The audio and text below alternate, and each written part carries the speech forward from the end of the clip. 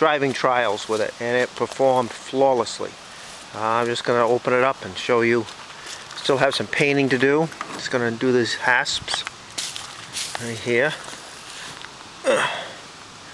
Come on, there we go. And we got a third one right here. And now, with the aid of the hydraulics, let's see if we can pick that right up. I'm a little stronger with my right arm than my left arm for some reason. And here we are with the roof up.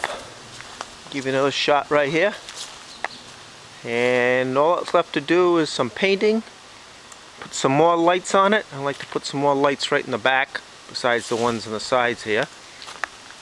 Buy some cheap indoor-outdoor carpet for inside, and then make some brackets to hold the hull in place, and probably what they call the plank that holds the side runners.